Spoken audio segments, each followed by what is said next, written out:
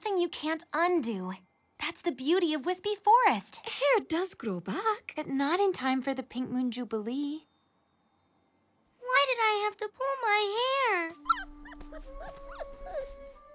I just want my hair back. Then we should go after it. Yeah! Woo! Wait, there it is! My hair! Come back, please! Haha, got you! Wait! I know that voice. There it is!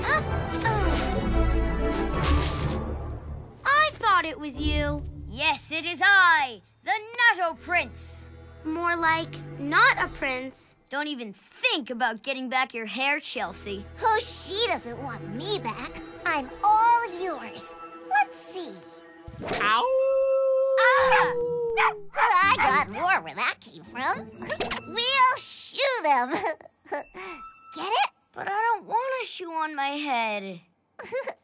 Better? You're kind of itchy. Picky, picky, picky. I know your hair seems upset with you, but just tell it how you feel. I promise, it'll be okay. I'm sorry I tugged at you so hard and told you I was mad at you. It wasn't your fault. I got frustrated because I couldn't explain what I wanted to be. The truth is, I really just want to be myself at the Jubilee, even with my bedhead hair. I love my hair the way it is. Will you come back? I had no idea you felt that way.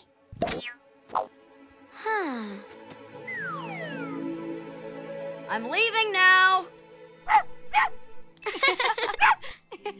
Oh, come on, Notto. It's time.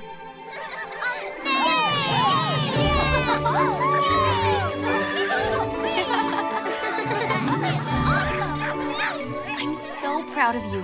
Come back very soon. Goodbye, Barbie. Goodbye, Hazel and Roberto. Goodbye, Talking Trees. Goodbye, everyone. Later. Sweet dreams. Goodbye, Chelsea. Bye, Chelsea.